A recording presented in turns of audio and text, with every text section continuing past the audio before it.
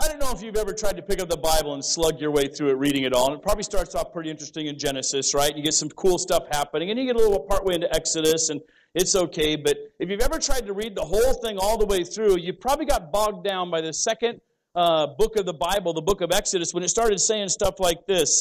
Moreover, you shall make the tabernacle with 10 curtains of fine woven linen and blue, purple, and scarlet thread with artistic designs of cherubim. You shall weave them. The length of each curtain shall be 28 cubits, and the width of each curtain 4 cubits. And every one of the curtains shall have the same measurements. 5 curtains shall be coupled to one another, and the other 5 curtains shall be coupled to one another. And you shall make loops of blue yarn on the edge of the curtains, and on it goes. For like 20 chapters, right? And since I knew the kids were going to be in with us today, I thought I'd do something a little bit different today and talk through this whole tabernacle-y thing that Moses did and what it means to you and I, 3,450 years later, and how it fits with us. It's an interesting passage. I love kind of what happens in the whole understanding of the tabernacle, because it starts off this big snoozer chapter. And you read into, you're starting to read this and go, this thing is just kind of laying there. But when it starts off really cool, because it starts off in chapter 24, where God says to Moses, come up to the Lord, you and Aaron, Nadab, and Abihu. That's the high priest, Aaron, and his 2 sons, Nadab and Abihu. And 70 of the elders of Israel. You come up and worship from afar. And Moses alone came near the Lord. So the whole group of 70 and the high priest and his 2 sons came, but Moses gets a little closer. They come up onto the mountain where God's hanging out, and Moses goes even further, closer to the Lord. And he says, but the general people should not go. They let them stay down. So Moses came and told the people all the words of the Lord and the judgments, and all the people answered with one voice and said, all the words which the Lord has said we will do, we will do.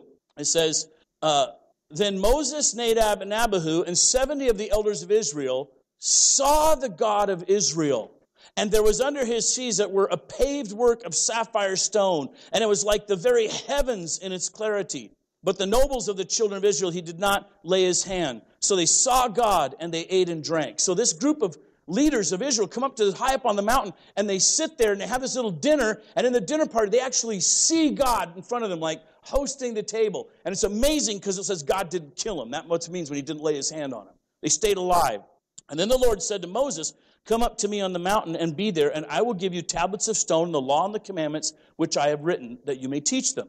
So Moses arose with his assistant Joshua, and Moses went up to the mountain of God. So everybody's about halfway up the mountain now. Moses and Joshua go up even further. And he said to the elders, wait here for us until we come back to you. Indeed, Aaron and Hur are with you, and if a man has a difficulty, let them go to them. So basically, leave those 2 guys in charge. It says, then Moses went up into the mountain, and a cloud covered the mountain, and the glory of the Lord rested on Mount Sinai. And the cloud covered it 6 days, and on the 7th day he called to Moses out of the midst of the cloud, and the sight of the glory of the Lord was like a consuming fire on top of the mountain in the eyes of the children of Israel. So Moses went into the midst of the cloud and went up into the mountain, and Moses was on the mountain 40 days, 40 nights. So Moses goes high up into this fiery, burning cloud up on the mountain. Everybody's left behind. And for 40 days and 40 nights, he's up there. And while he's up there, God tells him, I want you to build a tabernacle. It's the first ever kind of church, the temple that they're going to worship in. And so I'll describe to you what he said to build. It started with a box. God says, build this box. It was not like this, a little bit bigger than this one, actually. And it was made out of acacia wood, which is like a mahogany. About 2.5 feet wide, 3.5 feet long, 2.5 feet tall. And they build it out of like solid mahogany wood, and then they inlay the whole thing with gold, totally cover it with solid gold, inside and outside. And then they make a lid to go over the top of the box, and I'm going to need you, and I'm going to need you. Come up here a second. Yeah, come up here a second. Come on up here. One of you sit on each chair, okay? And so he says, yeah, right here, sit right there, sweetheart. Perfect, perfect. And so there's this box, and picture it, solid gold instead of plastic, which is what I can afford. And over the box and on the lid, he put 2 angels, right? And these are your wings, and you can make them so they're comfortable. Okay, he put 2 angels on the lid, and they're actually cherubim. And you always see the pictures, it's like human form bowing down, but actually cherubim were had the body of a combination of ox and lion, face of a man, big high wings. And the cherubim were actually the lid. And so they were on the lid, and when the lid went on, the cherubim's faces, your wings are folding, baby. Here we go. Their faces bent down towards the box like a bowed down position. This box had 2 jars of manna in it, and it had this rod that Aaron used that budded because it was a conflict of who's going to be in charge, and Aaron's staff actually budded almond blossoms. They're like, oh, I guess God's with him. That goes in there. And the stone tablets with the original 10 Commandments, or the second actually copy of the 10 Commandments, go in there. That's what's in the box. The box is called the Ark of the Covenant. Yes, the one that from the movies, right? It's made to melt Nazis' faces. No. What happens is the glory of the Lord sits here. This is actually the very throne of God. God's throne right here. This is where God will sit. It's where God will rule from the people. It is the actual throne that he will rest on. And the angels, the cherubim that are on the lids, called the mercy seat. So it's the place where God's going to work with his people. So the next thing that he says is, okay, after the box is built, let's see, I need a couple guys with chairs. Let's see. Can you come up here a second and bring your chair? And can you come up here and bring your chair? And so they make the tabernacle out of thread that is woven together, and it's got to be blue and scarlet and purple thread, all woven together. These are God's sort of colors. I'm going to put you right about here, okay? And you sit right opposite over here, just on the outside, maybe a little bit wider even, just about out here. Okay, and Emma, I need your help. So, Emma, you take some tape here, which I have, and take 3 stands and tape it to the wall, and wrap it around here and let this little guy hold an end of it, okay? Take all 3 stands, tape it to the wall, let him hold an end of it, and then do the same over here and let this little guy hold an end of it. And then, so the whole work is being done, and so the whole tent is being made with all this blue and scarlet and purple thread. And then they placed this big, thick curtain. It's about 4 inches thick, actually, but I'm just going to use this for an example. And the big, thick curtain was made out of blue and purple and scarlet thread, too. And the blue and purple and scarlet thread was, for some reason, really meaningful to God. Those are the colors God wanted. That's what he wanted the whole look to be. So it's his command telling him what to build. And you hold this corner. Up, high, good. There we go. And you hold this corner. Whoops, hang on. Get your grip on there. There we go. And you hold this corner, kind of hold it up high. There we go. If you have to tighten it, you can. Tighten it up a little bit. Good grip. Now you can let go. All right, hold it like there. Now it'll be good. Okay, so there was a curtain called the veil. And the Ark of the Covenant was inside this little blue and purple and scarlet tent that they made. And then they covered the whole thing with red dyed ram's hide, and over that a layer of porpoise skins, like this giant tent. And the whole thing could come apart. And this place was called the Holy of Holies. Nobody could go into that place except the high priest. And he was only allowed to go in there once a year. And it was the Day of Atonement when they sacrificed a red heifer, and then they would take the blood of that heifer, and he could go back behind the veil, behind the 4-inch thick curtain, and he could sprinkle the blood on the mercy seat, and that was to atone for the sins of the nation, done once a year on Yom Kippur, on the Day of Atonement. Otherwise, nobody went in there.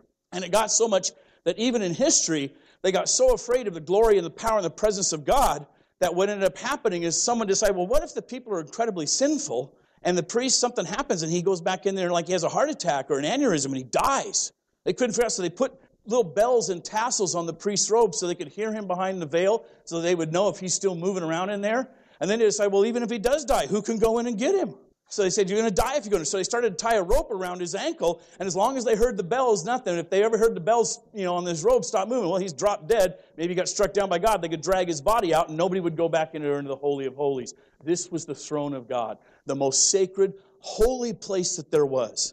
And when they finally built the real temple out of stone in Solomon's day, about 400 years later, they would build this exact same pattern. And so let's see. I'm going to move you back just a little bit, because I'm going to need some room up here. So that's the Holy of Holies. Good, hang on to that, because I'm going to need 3 more people. 3 more people with chairs. Bonnie, let me use you. Let's see.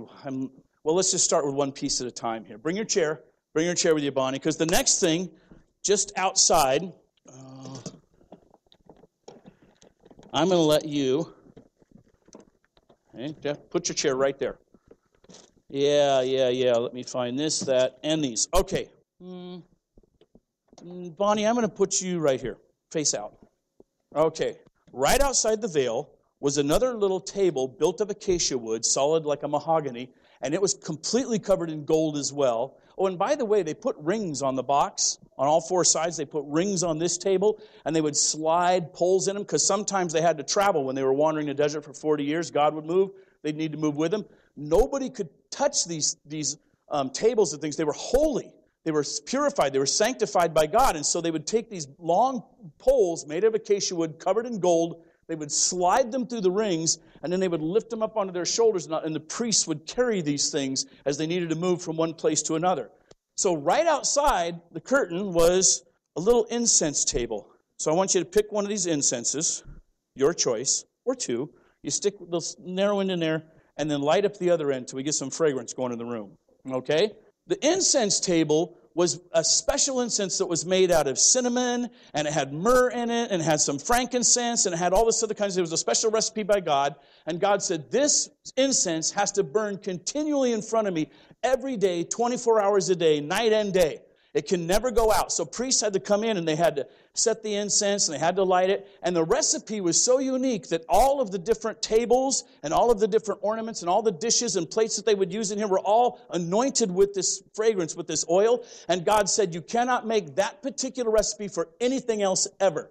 It can't be used in regular life. It can't be used as a perfume. That specific recipe of the cinnamon and the frankincense and the myrrh and some of the other spices that were in there, that was only for the inside of the holy place. So there's a candle, and I'm going to have you light that up. There you go. Get it burning. Is that not going to fit? That's crazy. Maybe it goes sideways like this, sometimes like that. See if that works. Or you can always pick another one. So that seems too big for that. See if the other ones fit. Oh, that's frankincense too. That's not bad. Little frankincense, so it would burn. The altar of incense represented the prayers of the people. It was the prayers that would go up. The smoke would continually burn and go up and up and up and up. And that recipe was so unique, and God said, don't ever put any other kind of fragrance on it. This is holy. And at one point, Aaron's two sons, Nadab and Abihu, decided, God Shmad, what does he know? And they came in, and the scriptures say they burned strange incense on the altar. In other words, they screwed up the recipe. They didn't do it right. They weren't treating it seriously. Oh, you've got one. Go ahead. Give that to her. And they lit a different kind of incense on this little table right here, and woof, God struck them both dead. And their father, Aaron, was not allowed to mourn them. They had to carry them outside the camp and dump their bodies because they had so disrespected God and disrespected his rules. So this altar of incense sat there. There you go. Good job. All right. So let's see. I need one more person who can come and be... Yeah, let me have you, Sophie. Come up here. Bring your chair. Bring your chair, and I want you to sit right here. Atta girl. There was another gold table right here. And on this particular gold table, it was about the same, a little bit longer than the altar of incense, and it was a little bit longer. On it, they would place... Take those out of that bag. And then when you're done with that, take all of them out. There you go. And put them on the plate. Good, good, good. And I'll put those on there. And you count them for me and tell me how many you have. Got them all? Sophie, how many are there? 12. This was called the table of showbread. So every single day, a loaf of bread was brought in and placed on the table, and the old one's taken out and the new one's brought in. And there was always 12 of them every single day. The real ones were way bigger than this. They were made out of an unleavened bread, so they were flat like this, but the real ones were about that big around and about that thick. And so each particular showbread was placed on the table, and every day they would change it out. And they would put in fresh bread, and then the old bread the priest got to eat. But continually, forever before the Lord, there had to be 12 loaves of bread sitting on the table. Why 12? 12 tribes of Israel. One loaf of bread for each tribe. So what's it demonstrating? It was God's way of telling these tribes that, hey, I provide for you. I take care of your needs, the most basic need of food even. All the needs you have to stay alive and sustain your life, I'm the God who provides for you. I take care of you. And each one of those loaves of bread represented a tribe of Israel. And each tribe, God was saying, I'm the one who takes care of you. I'm the one who meets your needs. Every single day, fresh, I take care of you. I know what's going on in your life. I know what hurts you have. I know what pains you have. And I'm still there for you, providing for you. So every day the table of showbread would be there. At one point in history, King David was on the run when King Saul was trying to kill him. And he came to the courtyard where the temple had been set up. And he said, do you have any food? And they said, we don't have any at all. We got nothing. Everything's been eaten. All we have is the table of showbread. And the old bread's just coming off. And the new bread's coming on. He said, well, can I have some? And the priest gave it to David. which was kind of an interesting thing because it was technically against the law. It was supposed to only go to the priests. But later on, Jesus would say that was a good thing that happened, that even in a time of desperate need, the need of life took precedence over the religious law. Kind of an interesting thing. So, solid gold, table of showbread, incense, Holy of Holies, Ark of the Covenant with a cherubim hanging over it. One more table right here. This one's going to need to be someone a little bit older. Let me see who we could use. That's doesn't have to be a little, I don't know. It can actually even be an adult person. I'm going to use you, Shelley. All right. And the reason I'm going to use you is because this one's got some fire to play with. What's that? What fell down there? Nothing? Okay. All right. Oh, something else I forgot to add to it. The curtain and the veil and all of the temple was covered with angels that had been worked into the fabric. So, Emma, can you tape angels across our curtains so we understand that's what's going on? Just a moment, 4 or 5. Hang on to this because we're going to need this. Shelley, have a seat about right here. And you hold those for now. And just tape some of those. Just let me get out of the way a second. And I need this and I need this. No, hold the curtain up. We're going to keep there we go. There was a 7-branched lampstand. Now, I couldn't find a really good one. All you can find anymore are 9-branched candlesticks. They're called menorahs, right? Which is kind of weird because technically this is not a menorah. When it has 9, it's a Hanukkah candle. When it has 7, it's a true menorah, right? So hold that. And I'm not even sure these candles are going to fit in there because they're the only ones I could find. And let's find out. Oh, yeah, baby. I want you to put 7 of them in there and light them up. And all I could find were birthday candles, which wouldn't be right. This candlestick, oh, there you go, Emma. This candlestick actually was a 7-branch. Had a single stand that would come out, and then a branch of pear, and then another pear, and then another pear, and a single one in the middle. And they were almond blossom clusters, and an almond blossom, and an almond blossom. The thing was made out of about 80 pounds of solid gold. And there was an oil lamp, so they would put oil in it, and then they would put the wicks in each one, and that thing would burn continually night and day. They always had it. And there was a special consecrated oil that they had to use. Couldn't just use any old regular oil. And, you know what you can do is melt some wax in the bottom to get them to stand up straight if you want to. Or choose it. I just laid one on your lap. There's a lighter right there for you. Poof, right? Put some wax in the bottom, light them up. So the 7-branched menorah was always burning. So why are there 9 in a Hanukkah candle? Right? Everybody knows a 7-branch menorah because what happened centuries later, the temple had been destroyed. There was this huge war of the Maccabees overthrowing Antiochus Epiphanes, this descendant of the armies of Alexander the Great. And when the Maccabees took over, the temple had been ransacked, destroyed. Everything was kind of left in disarray, and they found the 7-branched candlestick called the menorah. They set it up inside the temple again, trying to clean out and make things holy, and they didn't have enough oil to get the thing started. They had enough for maybe 1 day's supply. So they poured the oil into it anyway. While they went about going and manufacturing and getting more oil, they lit the menorah on, they got it going, lit it up inside the holy place, and lo and behold, for 8 days, the oil kept burning, even though it was a 1-day supply. So it's considered a miracle by the Jews, saying this is God's way of saying He wants us to return to the pure and true holy worship of Him. And He's had this 1 day of supply of oil last for 8 days. So now a Hanukkah candle has 8 branches, so to speak, and 1 for the original wick that lights. And they celebrate it as the Festival of Lights, but it's celebrating this light that was continually on. What this means, it's hard to tell. There's a 7-branch candlestick somehow there, and it's always got the light, and it's solid gold, 80 pounds. You have the acacia wood incense table covered in gold. You have the showbread table, acacia wood covered in gold. You have the acacia Ark of the Covenant with the solid gold lid with the cherubim leaning over it. This is the Holy of Holies. And where's the rest of our streamers? You got my streamers? You got my streamers? Okay, I got more. So what we want to do then is we want to take our streamers and actually don't even cut them. Take them from him. Oh, you got 3 right there. Here, you take these 3, and we're going to bring them out even further if we can. We're darn close. Let's tape them to the chair here. Yeah, there we go. Thanks. As good as far as we can. All right. You got that, Emma? So this little room here, and actually it would have been more like 20 feet by 30 feet. This room here is called the holy place. This is where the priest could come in, and they changed the bread, and they lit the incense. They could work in here. Only the priest could come in here. No regular person could come in here. No, not even Moses could come in here. This was only for the high priest and his attendants. And what would happen is their names would get drawn. You had to come from the tribe of Levi. You couldn't come from any other tribe. The tribe of Levi was the only ones that were priests, and then they were trained all their lives to be priests, but you only got to serve here if your number was drawn by lottery.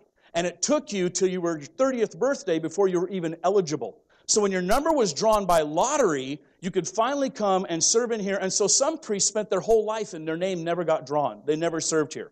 Others may have served 2 or 3 times. They would come into the Holy of Holies, or the holy place. They couldn't go to the Holy of Holies, but they could come to the holy place, and here they did their work. This is the place, and this is in the temple, when this guy named Zechariah, he comes in, his name is drawn, he comes in, and his job is to light the incense on this table, and he has this angel appear to him, woof, and says, you're going to have a son, and your son will be John the Baptist. I want you to name him John, and he's going to be the forebearer of the Messiah, and after him will come someone even greater. Zechariah is an old guy. He doesn't have any kids. So he's like, how do I know this is going to even happen? I mean, I'm an old man. I'm past the point of having kids now, right? I should have had kids 30, 40, 50 years ago. And the angel basically says, I'll prove it to you. You'll have the kid next year. And because you disbelieved, you'll be struck dumb for a year. And so for 1 year, he couldn't speak. And finally, the child's born, and all of his friends say, what do you want to name the child? And of course, in their culture, you always name the first child after the father, always. And then the second child, if it was a boy. And then you would name the kids accordingly to who was in the family. And so they asked Zechariah, what should we name this kid that just got born? He says his name is John.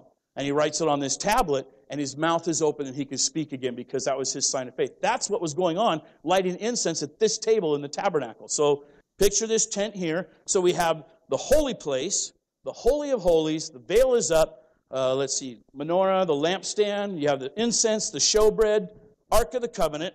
And then the next thing you would have, if you walked outside this little tent, was another courtyard. Now, technically, do we have enough streamer to get from him to her? All right, so what I want you to do is take 3 streamers and tape them. Let's just tape them to this stand where the speaker is. And we're going to run them all the way back there to, maybe where Brian is, or maybe Margot, okay? And then do it again on this side. From this speaker stand, 3 colors of the streamers, and we'll run them back there to that handsome gentleman in the back with the nice goatee. I like that. Very nice. Oh, okay. So all 3 colors. Again, the same thing. Angels, angels, angels everywhere, right? So Emma, when you're done doing the streamers, maybe somebody could help her with the streamers on this side. Anybody? You want help, Joey? Cool. Well, here we go. We're going to run yours right back to Margot. Straight back. Joey, take them doing this side. Anna, is there another roll of tape in there? That's perfect. Give it a toss. All right, Joey, there's your tape. And this is going to be the actual tabernacle, all right? And are the angels up there somewhere? The yellow angel paper in the box? It's in the Ark of the Covenant? Okay, so what we want to do then is let's just have a few of you along the edge. You can do that. You hold one. How many have I got? 3 or 4. You guys take one. Let's bring a couple over here. I'm almost out of them. Any more inside the box, Anna? You take one of those. Here, you take one of those. So the whole work, just hold it up when I ask you to. So what's going to happen is all the fabric that was on the sides, good 10, 15 feet tall, was covered. It was woven fabric made out of goat's hair, very fine, twisted linen. It was all twisted, so if you can twist those, that makes it even better. And, yeah, but you'll get the idea. And then it had the angels going all the way around. So you came out, the next thing would be actually set up. Let's see, I need one volunteer right here. All right, come here, sweetheart. Right here, I need you to sit in this chair. They made this huge bronze bowl. Sit right there, hold the bowl up. And it was a wash basin. And I'm going to put some water in there, so don't go sloshing around, okay? So there you go. There's some water in that. Oh, here we go. And so they had this huge wash basin, and it was giant. And it was made out of all the mirrors of the women. They had come out of Egypt with all this gold, and of course, in those days they didn't have glass, so they used super polished bronze. That's how women would see their reflection. And they needed hundreds and hundreds of them to make this giant, massive bowl that was going to be the bronze laver out here. And so all the women donated their mirrors, and they made this giant bronze bowl filled with water. This is where the priests would come, and they would wash themselves in this water. They would wash out all that they were completely covered. So before they came into the holy place, they had to be washed clean. And you were washed clean with the water. And then, of course, the high priest, once a year, could go into the Holy of Holies. So the bronze laver was there. Then there was one more station just outside, a little further along, and it was called the altar of sacrifice. So further out here was a giant bronze, it was a big square box, about 12 feet by 12 feet, had kind of a grate over the top. And this is where they would tie an offering on. Who's going to be my altar of sacrifice person? All right, come over here, buddy. You're in. Right there on the seat. All right, and you hold that up. Now, they would usually use a ram. Go ahead and get on the seat if you can. They would use a ram or a goat or a bull or whatever. Depends on how big the sin was and how rich you were. But they would always slaughter an animal here. And who's ever butchered an animal before, like a cow or a... All right, yeah. Okay, I have too. Let me tell you something. It ain't pretty. If you're wondering, it ain't pretty, right?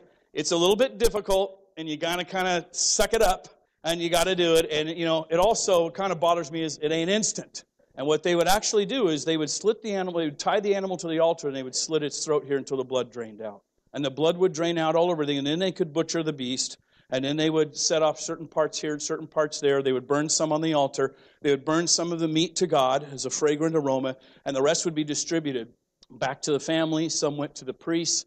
Some went to the person who made the sacrifice. And typically it meant that if you had a sacrifice like that, you threw a rather lavish celebration because, hey, I just sacrificed a whole ox on the altar. What am I going to do with the meat? I'll throw a party. So oftentimes they turned into big celebrations, but the idea was the priests were the ones who were the butchers. The priests were the ones who made all this happen.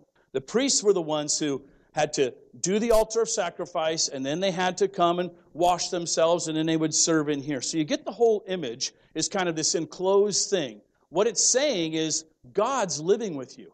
And then the rest of the rules God got were this. There's 12 tribes of Israel. They actually were stationed in groups of 3. So 3 tribes always camped on this side. 3 tribes always camped on that end. 3 tribes always camped this way and 3 this way. So the tribes were actually stationed around the tabernacle. The tabernacle was the center of society. It was the center of where they went. So for 40 years, they're going to travel around the desert, and this is the center of society. And you can understand the whole image and the picture. Now, who in here is actually you're ethnically Jewish? One ethnically Jewish person. All right. Rachel, you would be the only person allowed to get this close to God. In this whole room, none of us, Gentiles, were ever allowed to get this close to God. The closest any of us Gentiles could get was visiting the camps on the outside. We could never come into the temple of God. We could never come into this holy place. God had reserved it for the chosen ones. He had set it aside. And not even Rachel could get real far because, sorry to say, but you're a woman. And the laws were such that you could get about to the altar of sacrifice as far as you're going to get. But you had to achieve this sense of holiness and righteousness. See, God was trying to explain to his people, I'm holy, I'm righteous, I'm not to be trifled with. I'm not to be mistaken as just a God who's like, yeah, that'll do. Oh, that's okay. He was trying to say, I'm separate from anything you've ever known. And then he was also saying, I live right here with you. I am in your midst. I'm right beside you all the time, but I'm untouchable. But you can't get close to me. I'm with you, and yet I'm far from you. And so it's an interesting dilemma that they were all in, trying to figure this whole situation out, the tabernacle with all the angels around it, and they could see it every day. And then it's really fascinating is when you get to the idea that God is their king. It says in Exodus 25, verse 22, it says, God is saying this to Moses, you come and meet with me at the testimony. There I will meet with you, and I will speak with you from the mercy seat from between the 2 cherubim, which are on the ark of the testimony, about everything which I give you in commandment to the children of Israel. So Moses, when it came time for him to say, how do we know what God wants us to do? How do we know what God's laws are? I get a difficult case to try it. How do I know who's guilty and who's innocent? Moses could come here. He couldn't go behind the curtain. But God would be sitting there on the box. And he could ask God, and God would actually answer him sitting right there. And so this was how the whole society was structured. This is how it ran. And so Moses would then go out. He would normally use his wisdom to judge his case here and solve a crime there, figure out what they wanted, figure out some of the religious laws. But whenever he wasn't sure, he could actually come in and talk directly with God on the other side of the veil. And God would tell him what he wanted. And God would speak to him, and he could lead the people that way. Let's see, a couple other things I want to mention about this. Exodus 40. So when Moses is up on that mountain for 40 days and 40 nights, what's happening is he's getting this image. God is revealing this to him. God's saying, this is what I want you to build, and this is how I want you to make it. This is everything. And then later on, God would anoint people with special powers of craftsmanship and the ability to weave the fabric, to weave the angels in, to make the gold, to do the incense, to make the spices that would go on, to make the little serving bowls. He actually empowered people to have these gifts of spiritually gifted craftsmanship. And so Moses comes down off the mountain. There's a little hullabaloo with a golden calf. That gets sorted out after a few thousand people get killed. And they finally make this whole thing, and they set it up. They get it up. It's set up wooden poles all the way along, set the sacrifice up. They set the wash basin up. They set up the holy place. They set up the Holy of Holies. Everything goes inside it like it is. And the moment that it's set up, listen what the scriptures say. Exodus chapter 40, last few verses. It says, "And he raised up the court all around the tabernacle and the altar and hung up the screen of the court gate. So Moses finished the work." And that means under Moses' leadership, the work was finished. Then it says, verse 34, last few verses of the book of Exodus. "Then the cloud covered the tabernacle of meeting, and the glory of the Lord filled the tabernacle. And Moses was not able to enter the tabernacle of meeting because the cloud rested above it. And the glory of the Lord filled the tabernacle." Whenever the cloud was taken up from above the tabernacle, the children of Israel would go onward in all their journeys. But if the cloud was not taken up, then they did not journey till the day that it was taken up. For the cloud of the Lord was above the tabernacle by day, and fire was over it by night, in the sight of all the house of Israel throughout all their journeys. So the day it gets set up, what initially happens is, okay, we're all set up, lamps are lit, incense burning, bread's fresh on the table, mercy seat's up, veil is up, here we go, everything's done. And they're like, okay, God. And this huge glory of the Lord goes woof over the top of the whole thing. And it's, when they say cloud, they don't mean like, oh, what a nice fluffy little cloud. It meant like a fiery, smoky, billowing, full of all kinds of just more like smoke that would go out. And peals of thunder and lightning is what they'd seen when God was up on the mountain. So when God's glory rested on it, it was not a comforting thing. It was like, holy smokes, this God is, that's where we probably get the phrase, holy smokes, right? I'm just thinking, all right? Lance, you were faster than me on that one. And so the whole idea is God, woof, and he fills it, and it's this like giant burning kind of cloudish thing. It's so vast, Moses can't even get in. It's like God's presence is filling the whole thing. Woof, woof, woof. And then as it kind of lifts up, it hovers right over the holy place. The Holy of Holies, he hovers there. By day, it's this huge pillar of cloud. By night, of course, they see it as the fire that's inside it. They see it as a pillar of fire. And one morning they would wake up and like, hey, the cloud's 4 miles away. Sometime in the dead of night, the cloud moved. That meant God moved. Well, if God moved, pack it all up, bring it all down, put the rings in the poles, put the rings in, load it up, carry it. We got to go to where God is. And they would move the thing underneath. And how did they know where God wanted them to camp? They'd see, well, I'm right under the cloud. That's where the box goes. The box goes right under the cloud. Everything else then gets put out accordingly. And this was the whole, and this is what all that Exodus stuff is all about. Now, here's what's interesting to me. I'm going to need, maybe I'll read it myself. Hebrews chapter 9. In the New Testament, Hebrews chapter 9. And this is what the writer of Hebrews tells us about this whole setup. Hebrews 9, verses 11 and 12. It says, "But Christ came as high priest of the good things to come, with the greater and more perfect tabernacle, not made with hands, that is, not of this creation, not with the blood of goats and calves, but with his own blood. He entered the most holy place once for all, having obtained eternal redemption. For if the blood of bulls and goats and the ashes of a heifer sprinkling the unclean sanctifies for the purifying of the flesh, how much more shall the blood of Christ, who through the eternal Spirit offered himself without spot to God?" Hebrews 9, verses 20. "This is the blood of the covenant which God has commanded you. Then likewise he sprinkled with the blood both the tabernacle and all the vessels and all the ministry. And according to the law, almost all things are purified with blood. And without the shedding of blood, there is no remission of sins." Hebrews chapter 10, verses 19. "Therefore, brethren, having boldness to enter the holiest by the blood of Jesus, by a new and living way, which he consecrated for us through the veil, that is his flesh, and having a high priest over the house of God, let us draw near with a true heart and full assurance of faith, having our hearts sprinkled from an evil conscience and our bodies washed with pure water. Let us hold fast the confession of our hope without wavering, for he who promised is faithful." When Moses set the tabernacle up, he was told specifically, by the way, this tabernacle is a shadow of the heavenly reality. God had told him, what you're building, It's designed this way, and it has the holy throne, and it has the cherubim, and it has this 7-branch menorah, and it has the incense, the smoke of the prayers of people, and it has the showbread, and it has the tabernacle with angels all around. And the reason you're doing this is because this is a replica, although a small, poor replica, of the actual reality of God's real throne room in heaven. And so Moses understood it, and throughout time the Jewish nation understood that this tabernacle isn't just an idea we could change any way we want. Let's do something fresh with it or new with it. They understood God had us do it this way because this is what it actually is in heaven. Although we have a golden lampstand with 7 branches, I don't know what it is in heaven.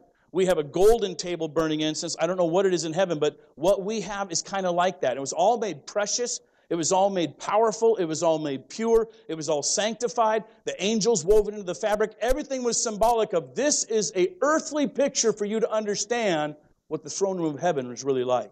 And that's why he had him set it up this way. When you get to Hebrews, what's interesting is saying this, because you understand this is the access to God. You have to come from the right chosen people to begin with, the ones that God has already stationed outside. You come to the camp, and this is how you reach God. First, there has to be a sacrifice. Something has to die to pay for your sins. Blood must be shed. Death must happen because your sins are dark enough that they need to be covered somehow. And actually it was meant that this animal being sacrificed was representative of you. You would come to God, you'd say, I know I deserve death. So instead of me dying, I'm going to put one of my most precious, perfect male animals on here. And the reason it was the males, because a big, strong ram could breed the next herd for you. It could breed all the next generations. It was a true sacrifice for you because you weren't just giving up this one animal. You were giving up all the animals that would come from it. And you laid a perfect animal here. You couldn't bring a spotted, lame one, a blind one. You couldn't give away your leftovers. It had to be the best you had. And when that animal died, you had laid your hands on it. You prayed over it. You prayed yourself and your sins into it so that when it died, you understood that's supposed to be me. And this animal is dying in my place. And the blood that's being shed is the atonement for my sin. Once the blood was shed, then you understood, aha, now I can be washed clean. Now I am capable of having my sins covered. Now I can be made pure and holy and clean. And so you would come to become clean. And then you would come into the place where you understood that God provides for me. He takes care of me. God is the one who makes sure that my life's going to work.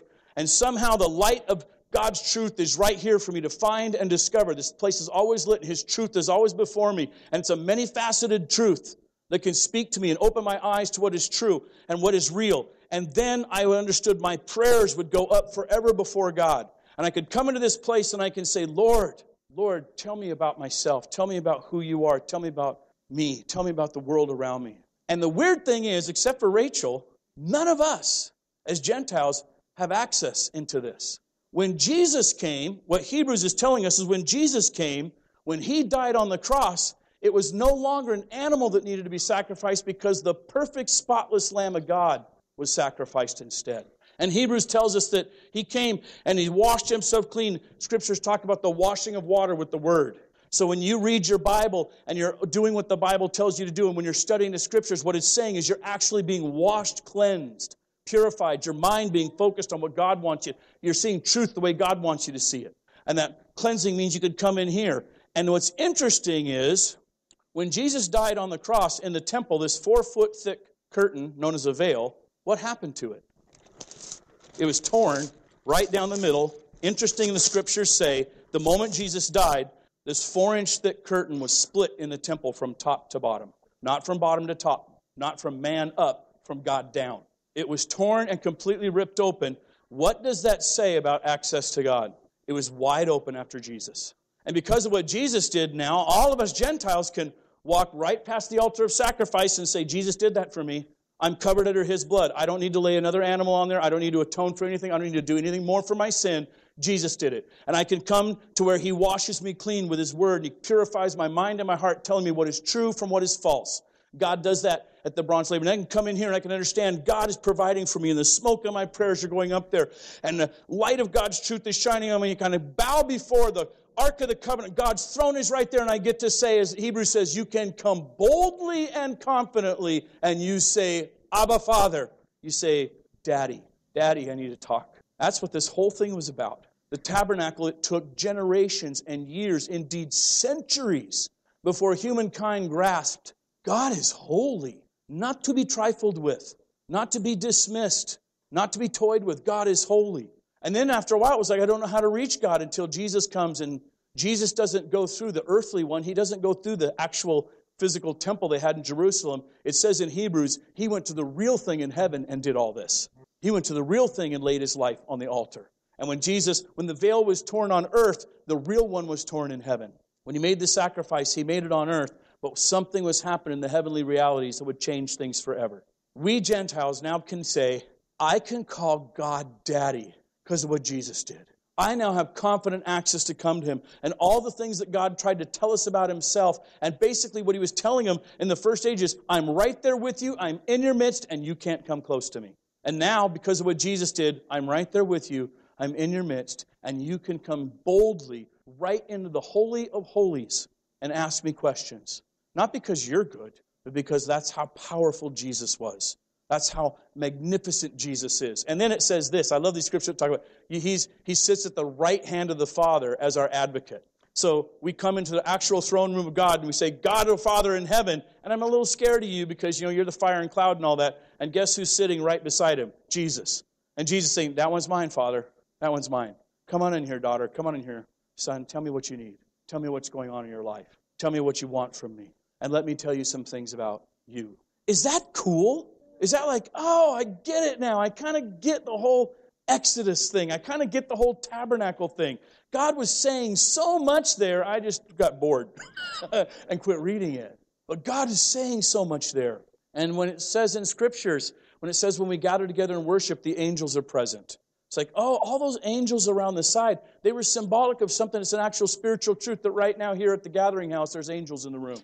I don't see them. Yeah, your eyes are only made to see certain frequencies of light, so don't even let that bother you, right? There's whole frequencies of the light spectrum you can't see. But God is saying they're here present with you. And that when we come and worship, all these truths of the spiritual reality are present right now here. And Jesus has provided the access to the Father. Does that make you want to worship? Does that make you go, man? So I thought, I could say amen, or we could just sing one song that worships God. And if you'd allow me, let's just do one song. Why don't you stand with us and you guys can move off. Good job. Thank you.